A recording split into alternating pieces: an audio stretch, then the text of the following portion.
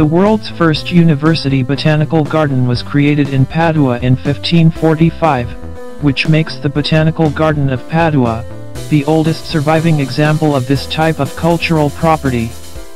Botanical gardens have played a vital role throughout history in the communication and exchange, not only of ideas and concepts, but also of plants and knowledge. The Botanical Garden of Padua is the original of botanical gardens in Europe, and represents the birth of botanical science, of scientific exchanges, and understanding of the relationship between nature and culture. It still preserves its original layout, that is the circular central plot, symbolizing the world, surrounded by a ring of water.